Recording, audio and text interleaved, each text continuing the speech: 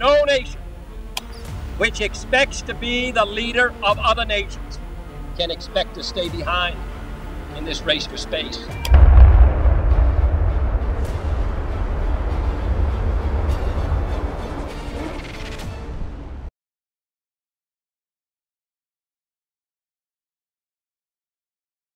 Hello and thanks for listening. When I first started studying space science, I was very excited about ion engines. I did not think it was reasonable to take 8 to 9 months to get to Mars. I wanted to get there faster. I started designing an ion drive-based rapid transit vehicle. I felt that equipment and supplies could be landed on Mars with uncrewed landers, and these could be followed by my rapid transit ion ship. This ship would use solar panels and hydrogen-oxygen fuel cells. The energy from these sources would power the ship and the ion engine. The water produced by the fuel cells would be pumped into inflatable shells around the ship to shield the crew from radiation. Argon or xenon would be the propellant for the ion drive. Argon would be better as it is easily available on both the Earth and Mars. I had studied ion drives and understood that the efficiency of these engines was up to 10 times better than the best chemical engines. Why would anyone want to use chemical rockets when these beautiful advanced systems were available? Then I started doing the math. Things always look simple until you get into the details. But being able to understand the details is how you find what really works. Let's do an analysis of this together and see what we find. Let's start with a really big ship. We'll need help from our friends at SpaceX Vision. They have designed this 250-ton ion-propelled single-launch space station.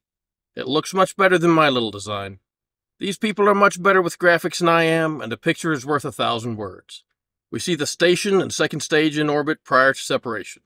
The second stage is a modified Starship, not meant for re-entry into Earth's atmosphere. After separation, the second stage is used as a fuel depot in orbit, while the station deploys its solar arrays. These arrays would provide power to the station. Remember, things like life support take a lot of power and must run continually. The front of the ship has foldable protection panels for the observation deck. On the back of the ship, we see a large ion engine. Ion engines are very interesting. Let's evaluate this advanced propulsion method using something as big as a Starship. But while a Starship is designed to come back into the atmosphere and land, this ship is designed to spend the rest of its life in space. As a station around Earth or the Moon, as a transorbital shuttle, or as a deep space research vessel. Let's evaluate this advanced spaceship to see how it would work. This is a 250-ton single-launch space station with an ion engine. SpaceX Vision has designed this ship to be launched on a modified Starship second stage with one booster. It has a familiar overall design, ending up like an enlarged SpaceX Falcon 9, which has a larger diameter fairing than the rocket. They would be aerodynamically similar. It is 31 meters long and 13 meters in diameter with a mass of 250 tons. It has a pressurized volume of 2,200 cubic meters, more than double that of the ISS. It has enough space for personal sleeping cabins, exercise areas, and a large observation deck. Here they show disposable window coverings. Sports could be played in here, but don't make Elon look bad. The internal volume can be modified for different missions, and a centrifuge could be included for low-gravity research or to keep the crew healthy. With a radius of 6.5 meters, it would have to spin at almost 12 RPM to produce Earth gravity, which would only be tolerable if you were lying down and did not move.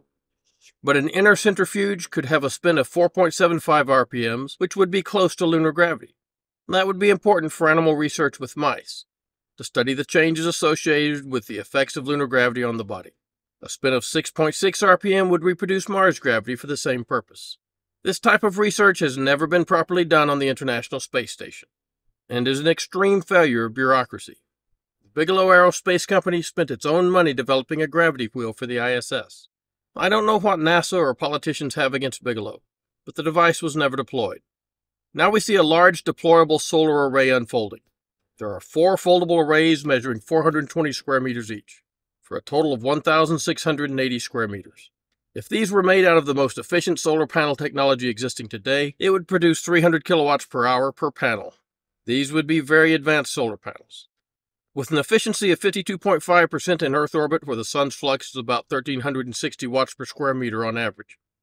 At the orbit of Mars, that would drop to about 604 watts per square meter. That would give a total power available of 1.2 megawatts at Earth and a little more than half a megawatt at Mars orbit. and it can maintain a permanent crew of 20. Now their design seems to show their engine using a xenon propellant. You can tell the type of ion propellant by the glow it gives off. This is fine for Earth orbit, where you can resupply, but on Mars, xenon would be hard to get. I want to launch this into orbit. In their design, they show their 250-ton ship making it to orbit with one booster. Let's do some math and see if this is possible. The full mass of a booster with propellant is 3,580 tons. That's 180 tons of dry mass, 3,400 tons of propellant. The Starship second stage usually has a total mass of 1,320 tons, with 1,200 tons of propellant and 120 tons of dry mass. Let's take off 20 tons for the wings, nose, and walls from the tanks up. The full mass of the second stage will be estimated as 1,300 tons. The mass of the third stage ion ship is given as 250 tons. But we will need some propellant. Let's assume 5 tons of argon propellant, giving a final mass of 245 tons for the third stage if it burns all its propellant. Our advanced Starship will launch with a total mass of 5,130 tons. The first stage will burn all of its 3,400 tons of propellant, giving the ship a delta V of 3.52 kilometers per second. The 180-ton empty booster will drop away, and the rest of the ship, with an initial mass of 1,550 tons, will fire the second stage engines and keep going. We will burn through the 1,200 tons of propellant in the second stage, adding another 5.55 kilometers per second as it burns out. The final mass will be 350 tons, if they don't detach the second stage. We have a total delta V at this point of 9.07 kilometers per second. The empty second stage is supposed to stay in orbit, but if we check our delta V total against the minimum low Earth orbit requirement, which is 9.7 kilometers per second, we see that we haven't made it. If we were to detach the second stage and fire our ion drive, we could produce another 0.30 kilometers per second. Not enough, and we fall back out of orbit. We would need to have at least 11 tons of ion propellant to get our ship into orbit with a delta V of 9.73 kilometers per second. And the thrust would probably be too weak. The ion engine would probably not produce this delta V fast enough. What could we do to help our friends out and get the entire second stage and our space station into orbit? Behold, the SpaceX Super Duper Heavy. Triple Super Heavy? Ultra Super Heavy. Yes. Behold the Ultra Super Heavy booster system. Let's do the math.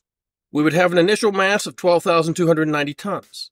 We would burn all the fuel in the 3 boosters, giving us a delta V of 5.74 kilometers per second.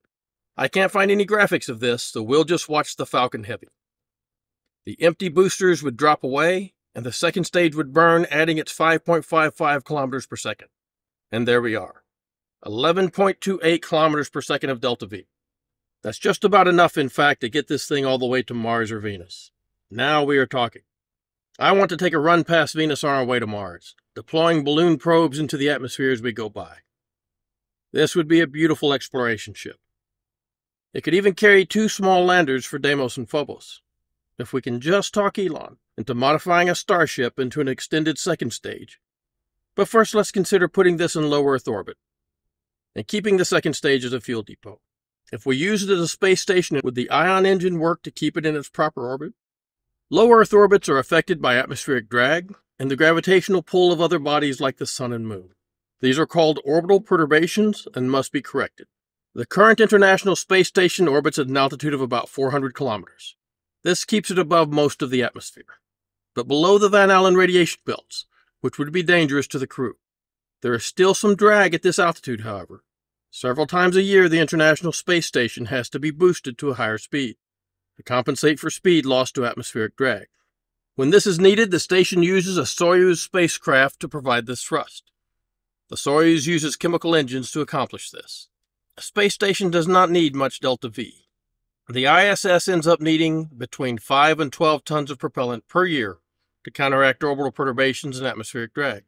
This is using the hypergolic engines on a Soyuz capsule. These engines have a specific impulse of around 330 seconds. This means the ejection velocity is 330 seconds times 9.81 meters per second squared, giving 3,237 meters per second. The ISS has a mass of 419,700 kilograms. If we use that as the final mass, and add in our propellant to make an initial mass, we get 424,700 kilograms to 431,700 kilograms respectively. If we take the ratio of initial mass over final mass, then take the natural log and multiply that by our ejection velocity, this means a delta V of 38 meters per second to 91 meters per second is needed per year to boost the ISS back up to speed to counteract atmospheric friction.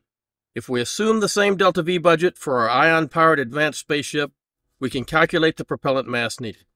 We see that they are using a Hall-effect ion engine like the NASA X-3. If you are rusty on ion propulsion, please review this lesson. If the ISS used a similar engine for station keeping, how much propellant would it need to use? Chemical engines have an efficiency of at best 450 seconds specific impulse. This is for hydrolox engines in vacuum. The SpaceX Starship will be using liquid methane and have a specific impulse at sea level around 330 seconds for the booster, while Starship itself will fire at a much higher altitude and will have a specific impulse of around 380 seconds. A Hall-effect ion thruster can have a specific impulse of around 1,500 seconds. And let's round up to an even 100 meters per second of delta V for station keeping for the ISS. And we can work backwards to find our propellant need. We have to do some algebra with the rocket equation. Delta V equals ejection velocity times the natural log of the initial mass over the final mass. We know the final mass of the ISS is 419,700 kilograms. We know the delta V needed for station keeping is no more than 100 meters per second. If we multiply the specific impulse by 9.81 meters per second squared, we have the ejection velocity, 14,715 meters per second. Let's solve for the initial mass. Delta V divided by VE equals the natural log of initial mass over final mass. The inverse of the natural log is e to the x, so e to the power of delta V over VE equals mi over mf. Mi equals the final mass times e, which has a value of 2.71828 to the power of delta V over VE. And see that we would still need 2,862 propellant for our ion engine to produce enough thrust for station keeping for the ISS. But the ISS has a mass of over 400,000 kilograms, and our advanced Starship only has a mass of 250 tons. So putting that into our equation instead gives us 1,705 kilograms of propellant for the ion engine on our single launch space station, to keep it in low Earth orbit for 1 year, instead of the 12 tons needed by the ISS. At 16 newtons of force producing 100 meters per second of delta V would require the engine to fire for, the mass is 250 tons or 250,000 kilograms. The force applied is 16 newtons. Force equals mass times acceleration, so acceleration would equal force divided by mass, giving us 0.000064 meters per second squared acceleration. Acceleration is the change in velocity over time. So time is the change in velocity over acceleration. We need a change in velocity of 100 meters per second. Divide that by our acceleration, and we get 1,562,500 seconds, which comes out to 18 days. No problem. They were considering using Vasmer engines to boost the ISS. This would save propellant mass that has to be sent up to the station every year. But it looks like NASA has dropped this plan. Perhaps because it is simpler and cheaper to keep doing it the way they have been, or because Vasmer and ion engines need a lot of power. 200 kilowatts, in fact, to produce just 5.4 newtons. Let's look at using the ion engine to get us from low Earth orbit to the moon. The delta V needed to get from low Earth orbit to a translunar injection orbit is 3.2 kilometers per second. To get from the translunar injection orbit to a low polar lunar orbit is another 0.9 kilometers per second. That gives us a total of 4.10 kilometers per second needed. SpaceX Vision has estimated the power of their ion engine at 16 newtons. The NASA X-3 is 1 meter in diameter, and the largest Hall-effect ion engine tested so far. It puts out 5.4 newtons using 200 kilowatts of electrical power. We would have to assume that a larger engine putting out 16 newtons of thrust would need at least 600 kilowatts of power. We can definitely spare that in orbit around the Earth, where our solar panels can produce 1,200 kilowatts of power. We said we want to move our spaceship out of low Earth orbit to a low lunar orbit. We said we need a delta V of 4.10 kilometers per second. We know the mass of our ship is 250 tons. How much of our mass will need to be propellant to get the job done? We can work the problem just like before. Delta V equals ejection velocity times the natural log of the initial mass over the final mass. We know the delta V, initial mass, and ejection velocity. Solving for the final mass gives us a value of 66,696. We would need 183,304 kilograms of propellant. That doesn't leave much mass left over for everything else. And how long would it take us with a thrust of 16 newtons to get our space station to the moon? If we apply a force of 16 newtons to an initial mass of 250 tons, we get an acceleration again of 0.000064 meters per second squared.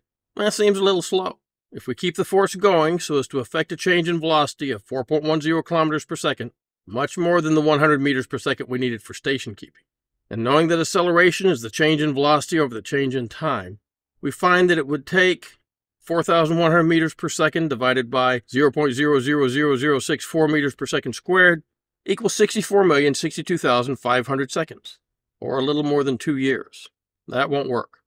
The main problem with ion engines is not that they aren't extremely efficient, but that they are so weak. While they might be okay for station keeping, they do not make good engines for ship propulsion. They cannot process propellant mass fast enough to have much thrust. By the way, taking several months to climb through the Van Allen radiation belts would kill everyone on board.